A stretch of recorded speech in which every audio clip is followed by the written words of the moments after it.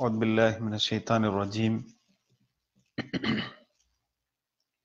بسم الله الرحمن الرحيم. الحمد لله رب العالمين. الصلاة والسلام على أشرف الأنبياء والمرسلين نبينا محمد صلى الله عليه وسلم وعلى آله وصحبه أجمعين. அன்பிற்கும் பெருமதிப்பிற்கும் உரிய சகோதர சகோதரிகளே, ஏக வல்லவனாம் அல்லாஹ்வை புகழ்ந்து துதிபாடிய நிலையில் கருணையாளன் அல்லாஹ்வின் மிக பெரும் கிருபையை கொண்டு தொடர்ச்சியாக இஸ்லாமிய பாடங்களை நாம் அதனுடைய வகுப்பு நெறிமுறைகளின் அடிப்படையிலேயும் சமகாலத்தில் இருக்கக்கூடிய நம்முடைய செயல்பாடுகளின் அடிப்படையிலான சில அழகான விஷயங்களை கொண்டு அதை நாம் எப்படி கையாள வேண்டும் என்ற இஸ்லாமிய தத்துவார்த்த ரீதியிலான சில விஷயங்களை நாம் உங்களோடு பகிர்ந்து கொண்டு பாடங்களை படித்துக் கொண்டிருப்பதில் மிகுந்த மகிழ்ச்சி. நீங்களும் படித்து வருகிறீர்கள், நாமும் அதை பற்றி உண்டான ஒரு அழகான விஷயங்களை படித்துக் கொண்டிருக்கிறோம் என்பதையும் சொல்வதில் நமக்கு மிக பெரும் மகிழ்ச்சி. அதன் அடிப்படையில் இப்போது நாம் பார்க்கக்கூடிய ஒரு சப்ஜெக்ட், ஒரு தலைப்பு, ஜஸ்டிஸ், நீதம். அன்பார்ந்த சகோதரர்களே, மனித சமூகம் படைக்கப்பட்டதனுடைய மிகப்பெரிய ஒரு நோக்கமே இவ்வுலகில் சத்தியம் எது அசத்தியம் எது என்பதை பிரித்து பார்த்து அதில் சத்தியத்தை பின்பற்றுவதும் அசத்தியத்தை இச்சமூகத்திலிருந்து களையவும் மிக துல்லியமான ஒரு நீதியை நிலைநாட்டுவதற்கும் மனித சமூகம் பெரிதும் முயற்சிக்க வேண்டும் என்ற அடிப்படையில் தான் ஒரு அழகான நீதி அமைப்பு கொண்ட ஒரு மனித முறையை இவ்வுலகத்தில் இறைவன் அருளி இருக்கிறான். அந்த அடிப்படையில் சிந்திக்க தகுதியான, செயல்பட தகுதியான மனித வாழ்க்கை என்பது சத்தியத்தை நிலைநிறுத்துவதன் மூலமாகவும் அசத்தியத்தை களைவதின் மூலமாகவும் சத்தியத்திற்காக வேண்டி நிலைத்து நிற்கக்கூடிய அந்த விஷயத்தில் மிக பிடிப்போடு நடந்து கொள்ள வேண்டும் என்ற உயர்ந்த மிகப்பெரிய ஒரு பொக்கிஷமான வழிகாட்டுதலை கொண்டுதான் இவ்வுலகில் மனிதர்கள் படைக்கப்பட்டதாக இஸ்லாம் அதனுடைய பின்னணியில் கூறுகிறது. எனவே மனிதன் என்று சொல்லக்கூடக்கூடியவன் நீதத்தை விரும்பக்கூடியவனாக இவ்வுலகில் இருக்க வேண்டும். பொதுவாகவே எல்லா மனிதர்களும், எல்லா மதத்தை பின்பற்றக்கூடிய மக்களும், எல்லா செயல்பாடுகளையும் நன்மையான காரியங்களில் நல்ல ரீதியிலாக செயல்படக்கூடிய மக்கள் எல்லோருமே மனித தன்மை உள்ள ஒவ்வொருவருமே விரும்பக்கூடிய ஒரு மகத்துவமான ஒரு விஷயம் உலகில் உண்டென்று சொன்னால் அது நீதம், ஜஸ்டிஸ் என்று சொல்லப்படக்கூடிய இந்த விஷயம். இது உலகில் நிலைத்து நிற்கக்கூடியது. அது வருங்கால தலைமுறையினருக்கு எடுத்து சொல்லும் நம்முடைய முன்மாதிரி தன்மையினுடைய அளவீடுகளை என்பதை நாம் புரிந்து கொண்டு நீதத்தை விரும்பக்கூடிய ஒரு சமூகத்தை தான் இம்மனித சமூகம் பிரியப்படும் என்பதை வரலாறு ரீதியாக நாம் படித்து வந்திருக்கிறோம். அதுதான் மெய்ப்படத்தக்க விஷயம் என்பதை நாம் புரிந்து கொள்ள வேண்டும். வரலாறுகளில் என்று சொல்லப்படக்கூடியது மனித சமூகத்தினுடைய இந்த உருவாக்கத்தினுடைய வரலாறு என்பது மிகுந்த பலமுள்ளதாக இப்பூமியில் இருந்திருக்கிறது என்று சொன்னாலும் ஜெயித்தது என்பது நீதம் என்பதை நாம் புரிந்து கொள்ள வேண்டும். மனித சமூகத்தில் இருக்கக்கூடிய, மனித சமூகத்தில் ஏற்பட்டிருக்கக்கூடிய பலதரப்பட்ட மாறுதல்களை உள்ளடக்கி கொண்ட விஷயங்களை, எல்லா விஷயங்களையும் நீங்கள் எடுத்துக்கொண்டாலும் பல சித்தாந்தங்கள் இந்த பூமியில் வாழ்ந்து மரணித்ததனுடைய யதார்த்தங்கள் என்னவென்று சொன்னால் அவர்கள் நீதத்தை இழந்திருந்தார்கள். நிலைத்திருக்கக்கூடிய விஷயம் நீதத்தை பரிசீலித்து அதை செயல்படுத்தி வருகிறது என்பதுதான் மீதம் இருக்கக்கூடிய சித்தாந்தங்களுடைய செயல்பாடுகள் என்பதை நாம் புரிந்து கொள்ள வேண்டும். அநீதமான கருத்துக்களை உள்ளடக்கி கொண்டு அநீதமான செயல்பாடுகளை செய்து கொண்டே நீதத்தை பற்றி பேசுவதும் மோசடித்தனமான விஷயங்களில் ஈடுபடுவதும் ஒரு நாள் வெளிப்பட்டு விடும். அப்படி வெளிப்படக்கூடிய விஷயம் என்பது ஒரு நல்ல பிரதிபலனை எதிர்கால தலைமுறைக்கு கொண்டு வராது. மாறாக அது மோசமான நயவஞ்சகத்தனத்தை உள்ளடக்கியதாக மாறும் என்பதெல்லாம் எச்சரிக்கைகள். எனவே நீதத்தினுடைய விஷயம் மிகுந்த முக்கியமானது. பொதுவாக மனித சமூகம் ஹியூமனிடேரியன் என்று சொல்லப்படக்கூடிய மனித தன்மை கொண்ட ஒரு சமூகமாக இவ்வுலகில் பிரதிபலித்து வாழ வேண்டும் என்று சொன்னால் அதில் நீதம் மிகுந்த முக்கியமானது என்பதை நாம் புரிந்து கொள்ள வேண்டும். மனித சமூகத்தினுடைய நிலைப்பாடுகளை நாம் இப்படி எடுத்துக்கொண்டால் நீதமிக்க ஒரு சமூகத்தை எப்போதும் செயலாக்கத்தில் வைத்திருக்க உதவக்கூடிய மகத்துவமான ஒரு போற்றுதலுக்குரிய அல் குர்ஆன் நமக்கு முஸ்லிம்களுக்கோ முஸ்லிம் அல்லாத நபர்களுக்கோ ஒட்டுமொத்தமாக எல்லோருக்கும் ஏவுவது நீதத்தை நீங்கள் கடைபிடிக்க வேண்டும் என்பதாக அல் குர்ஆன் நமக்கு சொல்லித் தருகிறது. நிச்சயமாக அல்லாஹு தஆலா நகல் என்று சொல்லப்படக்கூடிய அத்தியாயத்தில் இறைவன் சொல்லுவான். 90வது வசனத்தில் இறைவன் சொல்லி காட்டக்கூடிய 16வது அத்தியாயம் 90வது வசனத்தில் இறைவன் சொல்லி தரக்கூடிய விஷயத்தில் இன்னல்லாஹ யஅமுரு பில் அத்ல், இறைவன் திட்டமாக சத்தியமாக ஏவுவதெல்லாம் நீதத்தை கொண்டு, பில் அத்ல் வல் இஹ்சான் வ ஈதாஇ தில் குர்பா வ யன்ஹா அனில் ஃபஹ்ஷாஇ வல் முன்கர் வல் பகி லஅல்லக்கும் ததக்கரூன் என்பதாக குர்ஆன் வசனம் நமக்கு சொல்லி தருகிறது. குர்ஆன் வசனத்தினுடைய விஷயம் என்னவென்று சொன்னால், மனித சமூகம் எப்படி உருவாக்கப்பட வேண்டும் என்பதனுடைய யதார்த்தம் இது. ஒரு மனிதனிடத்தில் இருக்கக்கூடிய ஒரு சமூக கட்டமைப்பு எப்படியான நிகழ்வுகளை உள்ளடக்கியதாக இருக்க வேண்டும் என்பதை இந்த குர்ஆன் வசனம் நமக்கு சொல்லி தருகிறது. எனவே முன்மாதிரிகளாக இவ்வுலகத்தில் படைக்கப்பட்டவர்களாக, எப்போதும் கணிக்கப்படக்கூடியவர்களாக, செயல்படக்கூடியவர்களாக இருக்க வேண்டிய முஸ்லிம்கள் தங்களை சுற்றி இருக்கக்கூடியவர்களோடு எப்படி நடந்து கொள்ள வேண்டும், எப்படியான ஒரு முன்மாதிரியை காட்ட வேண்டும் என்பதை நமக்கு இஸ்லாம் படித்து தருகிறது. இஸ்லாமிய வாழ்வியல் நமக்கு படித்து தருகிறது. அதை நீங்கள் பின்பற்ற வேண்டும் என்று நிச்சயமாக அல்லாஹ் உங்களை ஏவுவதெல்லாம் என்பதாக இந்த வசனம் தொடருகிறது. இன்னல்லாஹ யஅமுர் பில் அத்ல், நீதத்தை கொண்டு இறைவன் உங்களை ஏவுகிறான். அதே போன்று வல் இஹ்சான், உபகாரம் செய்ய வேண்டும். மற்ற மனிதர்களோடு, சக குடும்பங்களோடு, சக கோத்திரங்களோடு, சுற்றி இருக்கக்கூடிய மனிதர்களோடு நீங்கள் நல்லுபகாரம் செய்யக்கூடியவர்களாக இருக்க வேண்டும் என்பதாக குர்ஆன் நமக்கு சொல்லி தருகிறது. வ ஈதாஇ தில் குர்பா, அதே போன்று நெருங்கிய உறவினர்களுக்கு வாரி வழங்க வேண்டும் என்பதாக குர்ஆன் சொல்கிறது. நீதம் எப்படி பிறக்கும் என்பதனுடைய பிற்பகுதிகள் தான் இது அத்தனையும். உபகாரம் செய்வதும் நீதம் பிறப்பதனுடைய யதார்த்தம் என்னவென்று சொன்னால், அதில் கருணை இருக்க வேண்டும், உபகாரம் செய்யக்கூடிய மனப்பக்குவம் உருவாகி இருக்க வேண்டும். இதனுடைய உருவாக்கத்தினுடைய ஒரு சரியான ஒரு கோடாக வந்து நிற்கக்கூடியதான் நீதத்திற்காக வேண்டி, அதில் நிலைத்திருப்பதற்காக வேண்டி ஒரு நல்லெண்ணம் கொள்ளுதல் என்பதனுடைய ஒரு பகுதி என்பதை நாம் புரிந்து கொள்ள வேண்டும். யன்ஹா அனில் ஃபஹ்ஷாஇ வல் முன்கர், சமூகத்தில் வெறுக்கப்படக்கூடிய மோசமான செயல்பாடுகளை விட்டும் அது தடுக்கும். யன்ஹா அனில் ஃபஹ்ஷாஇ வல் முன்கர் வல் பகி லஅல்லக்கும் ததக்கரூன். அப்படி நீங்கள் எல்லாம் செய்வீர்கள் என்று சொன்னால், நீங்கள் நல்லுபதேசம் பெறும் பொருட்டு இறைவன் உங்களுக்கு இது சம்பந்தமாக உங்களுக்கு அறிவுரை வழங்குகிறான் என்பதை இந்த அல் குர்ஆன் வசனம் நமக்கு சொல்லி தருகிறது.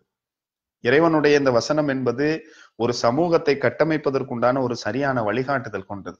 நாமெல்லாம் நீதியின் பக்கமும் நேர்மையின் பக்கமும் இருக்க வேண்டும் என்று விரும்பக்கூடிய சாதாரண மனிதத்தன்மை கொண்ட யதார்த்தமான மனிதர்கள். படிப்பது, உயர்ந்த அந்தஸ்தில் இருப்பது, உயர்ந்த பதவிகளில் இருப்பது, மிக பெரும் தலைவர்களாக இருப்பது, இது அத்தனையுமே சமூகத்தில் அந்தஸ்தாக போற்றப்படுவது என்று சொன்னாலும் கூட, யதார்த்தத்தில் ஒரு மனிதன், சாதாரண ஒரு மனிதன் இன்னொரு மனிதரிடத்தில் எதிர்பார்க்கிறது அவர் நீதமானவராக நம்மிடத்தில் நடந்து கொள்கிறாரா என்பதைத்தான்.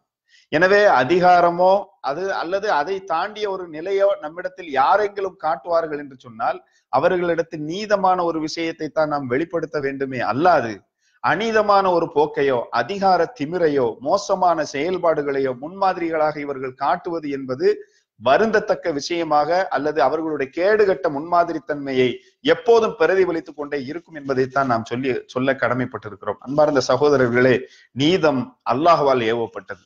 நீதம் என்பது மனித சமூகத்தினுடைய இயற்கையில் இருக்க வேண்டும் என்பதாக அல் குர்ஆன் நமக்கு படித்து தருகிறது. மனிதன் தான் இயற்கையானவன் என்று சொன்னால், அவன் நீதத்தை விரும்பக்கூடியவனாக, உபகாரம் செய்யக்கூடியவனாக, நன்மையை ஏவக்கூடியவனாக, தீமைகளை விட்டும் மக்களை தடுக்கக்கூடியவனாக, தன்னை மாற்றிக்கொண்டு ஒரு சமூகத்தில் நிலையான நீதத்தை நிலைநிறுத்தக்கூடியவனாக, அதற்காக வேண்டி செயல்பாட்டில் உறுதி மிக்கவனாக இருக்க வேண்டும் என்பதாக அல் குர்ஆன் நமக்கு படித்து தருகிறது. இன்னொரு இடத்தில் இறைவன் சொல்லி காட்டுகிறான். 4வது அத்தியாயம் 135வது வசனத்தில், யா அய்யுஹல்லதீன ஆமனு, ஈமான் கொண்ட விசுவாசிகளே, கூனு கவ்வாமீன பில் கிஸ்தி ஷுஹதா லில்லாஹ், நீங்கள் அல்லாஹ்விற்கு நீதியினுடைய சாட்சியான சமூகத்தில் ஒருவராக நீங்கள் ஆகிவிடுங்கள் என்பதாக குர்ஆன் நமக்கு சொல்லி தருகிறது. வலவ் அலா அன்ஃபுசிக்கும், அது உங்களுக்கே எதிராக இருந்தாலும், அவில் வாலிதைன் வல் அக்ரபீன், உங்களுடைய தாய் தந்தையர்கள் என்ற ரீதியில் இருந்தாலும், உங்களுடைய சொந்தக்காரர்கள் என்ற ரீதியில் இருந்தாலும், நீங்கள் நீதத்தை ஏவக்கூடிய ஒரு கூட்டமாக நீங்கள் ஆகிவிடுங்கள் என்பதாக சொல்கிறது. ஈயக்குன் கனியன், அது மிகப்பெரிய பணக்காரனாக இருந்தாலும், அவ் ஃபகீரன், ஏழையானவனாக இருந்தாலும், இப்படி எத்தனை சமூகத்தில் இருக்கக்கூடிய தட்டுக்கள் நிறைந்து இருக்கக்கூடிய இந்த மத்தியில் இதில் அத்துணை நபர்களோடும் நீங்கள் நீதத்தை கடைபிடிக்கக்கூடிய ஒரு கூட்டமாக, நன்மையை ஏவக்கூடிய கூட்டமாக நீங்கள் ஆகிவிடுங்கள் என்பதாக இறைவன் சொல்லி தருகிறான். ஃபல்லாஹு அவுலா பிஹிமா, இவர்கள் அத்துணை நபர்களை விட அல்லாஹ் மிக உயர்ந்தவன் என்பதாக குர்ஆன் நமக்கு சொல்லி தருகிறது. ஃபலா தத்தபிஉல் ஹவா, எனவே மன இச்சையை பின்பற்றாதீர்கள். அன் தாதிலு, நீங்கள் நீதம் செய்யக்கூடிய விஷயத்தில் மன இச்சையை பின்பற்றாதீர்கள். யாருக்கும் சோடை போய் விடாதீர்கள். அல்லது மன இச்சையை தூண்டக்கூடிய சைத்தானினுடைய செயல்பாடுகளுக்கு நீங்கள் சோடை போய் விடாதீர்கள். நீதத்தை கடைபிடிக்கக்கூடிய விஷயத்தில் உறுதியோடு இருங்கள். அல்லாஹ் அனைத்தையும் விட உயர்ந்தவன் என்பதை நீங்கள் மறந்து விடாதீர்கள். வயின் தல்வு அவ் துஅரிது, நீங்கள் அப்படி நீதம் செய்யக்கூடிய விஷயத்தில் நீங்கள் இடையூறு செய்யப்படுவீர்கள் என்றால், அதற்காக வேண்டி நீங்கள் மோசமான வழிகளை பெற வேண்டும் என்ற ரீதியில் இருந்தாலும் கூட நீங்கள் நீதத்தை நிலைநிறுத்துங்கள் என்பதாக அல் குர்ஆன் நமக்கு சொல்லி தருகிறது. வயின் தல்வு அவ் துஅரிது என்பதாக குர்ஆன் வசனம் நமக்கு சொல்லி தருகிறது. ஃபஇன்னல்லாஹ கான பிமா தஅமலூன கபீரா, நீங்கள் எதை செய்து கொண்டிருந்தீர்கள் என்பதை பற்றி உண்டான செய்தி அல்லாஹ்விடத்தில் இருக்கிறது என்பதாக இஸ்லாம் நமக்கு படித்து தருகிறது. 4வது அத்தியாயம் 135வது வசனத்தில் சொல்லக்கூடிய மகத்துவமான செய்தி இது என்பதை நாம் புரிந்து கொள்ள வேண்டும். எனவே மனித சமூகத்தில் ஏற்பட்டு வரக்கூடிய கால மாற்றங்களினுடைய தாக்குதல்கள் மிகப்பெரிய அநீதமிக்க ஒரு சமூகம் கட்டமைக்கப்பட்டு கொண்டிருக்கிறது என்பதை பிரதிபடுத்துகிறது என்பதை நாம் புரிந்து கொள்ள வேண்டும். பலதரப்பட்ட மக்களுக்கு அநீதம் செய்யக்கூடிய நிகழ்வுகள் இருக்கிறது. இஸ்லாம் தனி மனிதனிலிருந்து ஒரு சமூகம் வரைக்கும் அநீதம் செய்யப்படும் என்று சொன்னால் அந்த அநீதத்தை களைவதை இஸ்லாம் மிக முக்கியமாக கருதுகிறது என்பதை நாம் புரிந்து கொள்ள வேண்டும். நீதத்தினுடைய டெபினேஷன் என்று இஸ்லாம் எதை சொல்லுகிறது என்று சொன்னால், ஒரு சிறு அநீதமும் எந்த இடத்தில் கலக்காமல் எந்த இடத்தில் இருக்கிறதோ அதுவே நீதி என்பதாக இஸ்லாம் நமக்கு சொல்லி தருகிறது. நீதி என்பதனுடைய டெபினேஷன் இதுதான். எந்த இடத்திலும் தாயோ தந்தையோ மகனோ பிள்ளையோ, அதே போன்று இந்த சமூகத்தில் இருக்கக்கூடிய ஒரு நிலைப்பாடோ சொத்தோ, அடுத்தவர்களுடைய உரிமைகளுடைய விஷயமோ, பக்கத்து வீட்டுக்காரனுடைய விஷயமோ, சமூகத்தில் இருக்கக்கூடிய தலைவர்கள், இயக்கத்தில் இருக்கக்கூடிய உறுப்பினர்கள், இது போன்று இருக்கக்கூடிய பலதரப்பட்ட விஷயங்களை அத்தனையுமே நீங்கள் எடுத்துக்கொண்டாலும் அவர்கள் நீதமாக இச்சமூகத்தில் அவர்களுக்கு கீழுள்ளவர்களிடத்தில் அல்லது அவர்களுடைய அதிகாரத்தில் எப்படி நடந்து கொண்டார்கள் என்பதை இஸ்லாம் தோலுரித்து காட்டும் என்பதாக குர்ஆன் நமக்கு சொல்லி தருகிறது. எனவே நீதமிக்கவர்களாக நாம் நடந்து கொள்ள வேண்டும். நம்மளுடைய செய்தி இறைவனிடத்தில் இருக்கிறது. முஸ்லிம்கள் எல்லாம் நம்பிக்கை கொண்டிருக்கிறோம், நாம் மறுமை நாளில் அல்லாஹுவால் மிக பெரும் சக்தியாக இருக்கக்கூடிய மகத்துவமிக்க இறைவனால் விசாரணைக்கு எடுத்துக்கொள்ளப்படுவோம். அப்படி விசாரணைக்கு வரக்கூடிய தருணங்களில் இறைவன் நீதியை விரும்பக்கூடியவன் என்பதை நாம் புரிந்து கொள்ள வேண்டும். நீதியினுடைய அநீதம் இழைக்கக்கூடிய செயல்பாடுகள் நம் கண்முன்னே நடந்து கொண்டிருந்த சூழலில் நமக்கு எப்படியான மோசமான விளைவுகள் ஏற்பட்டது என்பதையெல்லாம் நாம் சகித்து கொண்டிருந்தோம் என்று சொன்னாலும், நீதியை ஏவாமல் தான் போன வாக்கில் அல்லது மன ஈச்சையை பின்பற்றி கொண்டு நமக்கு இதில் ஈடுபட்டால் நமக்கு இதுல ஒரு பெரிய பாதிப்பு ஏற்படும் என்ற ரீதியில் தன்முனைப்பாக சுயநலமாக இச்சமூகத்தில் நாம் நடந்து கொண்டோம் என்று சொன்னால் நமக்கு நிச்சயமாக இறைவனிடத்திலிருந்து வேதனை இருக்கிறது என்பதை நாம் புரிந்து கொள்ள வேண்டும். அதை நீங்கள் எப்படி கையாண்டு கொண்டிருந்தீர்கள் என்பதை பற்றி உண்டான அறிவு இறைவனிடத்தில் இருக்கிறது என்பதை புரிந்து கொள்ள வேண்டும். எனவே நீதியை சரியாக, கரெக்டாக, அதை வலுவாக எப்படி பின்பற்ற முடியும், பெற்றுக் கொடுக்க முடியும்? அநீதம் இழைக்கப்பட்ட சமூகங்களுக்கோ, அநீதம் இழைக்கப்பட்ட நபர்களுக்கோ, அநீதம் இழைக்கப்பட்ட பக்கத்து வீட்டுக்காரனுக்கோ, அநீதம் இழைக்கப்பட்ட சக மனிதனுக்கு என்ற ரீதியில் இஸ்லாம் நீதத்தை மிக துல்லியமாக பெற்றுக் கொடுப்பதற்கும் அதற்காக வேண்டி செயல்படுவதற்கும் நம்மை பணிக்கிறது என்பதை நாம் புரிந்து கொள்ள வேண்டும். எனவே இஸ்லாம் இச்சமூகத்தில் ஏற்படுத்தக்கூடிய மிக பெரிய மாற்றத்தில் மிக முக்கியமானது என்னவென்று சொன்னால், இம்மனித சமூகம் நீதியோடு இருப்பதற்கு முஸ்லிம்கள் துணை நிற்க வேண்டும் என்பதாக இஸ்லாம் விரும்புகிறது. எனவேதான் நன்மையை ஏவுவதையும் தீமையை தடுப்பதையும் இஸ்லாம் தடுக்கிறது. முஸ்லிம்கள் முஸ்லிம் அல்லாதவர்கள் என்ற ரீதியிலான இக்கோட்பாடுகளில் பசியும் நீதியும் எந்தவித முரண்பாடுமற்றது என்ற ரீதியில் இம்மனிதர்களுக்கு இந்த சமூகத்தில் வாரி வழங்கக்கூடிய இரக்கமுள்ள ஒரு தன்மையை வளர்ப்பதின் மூலமாகவும், அதே நேரத்தில் அதிலிருந்து அவர்கள் பாதிக்கப்பட்ட விஷயங்களில் நீதியை பெற்றுக் கொடுக்கக்கூடிய இயற்கையான மனப்பக்குவம் கொண்ட முஸ்லிம்களை கொண்ட ஒரு சமூகமாக இஸ்லாம் இருக்க வேண்டும் என்று விரும்புகிறது. அப்படி இல்லை என்று சொன்னால் நான் நேர்வழி பெற்றவன் என்று சொல்வதில் ஒரு அர்த்தமும் இல்லை என்பதை நாம் புரிந்து கொள்ள வேண்டும். எனவேதான் இஸ்லாம் நீதி மிக்க ஒரு சமூகத்தை கட்டி எழுப்பதனுடைய மிகப்பெரிய வீரியமான செயல்பாடுதான் இஸ்லாம் வேகமாக உலகத்தில் மிக வேகமாக பரவியது என்பதை நாம் புரிந்து கொள்ள வேண்டும். வெறுமனே தியரிக்கல் சப்ஜெக்ட் அல்ல இஸ்லாம். இஸ்லாம் என்பது வெறும் கொள்கையை பேசக்கூடிய, மொழியாக்கம் கொண்ட கொள்கையை பேசக்கூடிய சப்ஜெக்ட் என்ற ரீதியில் இஸ்லாத்தை அணுகுவதை முஸ்லிம்கள் தவிர்க்க வேண்டும். அது வெறுமனை சித்தாந்த ரீதியிலான கோட்பாடு மாத்திரமல்ல, இம்மனித சமூகத்தில் செயல்பாடுகளை நிகழ்த்தி அதில் இருக்கக்கூடிய மிகப்பெரிய மாற்றங்களை இச்சமூகத்தில் நிலைநிறுத்த வேண்டும் என்பதற்காக வேண்டிய அல்லாஹ்வால் கட்டளையிடப்பட்டவர்கள். நாம் யாருடைய ஈமானுக்கும் சாட்சியாளர்கள் அல்ல.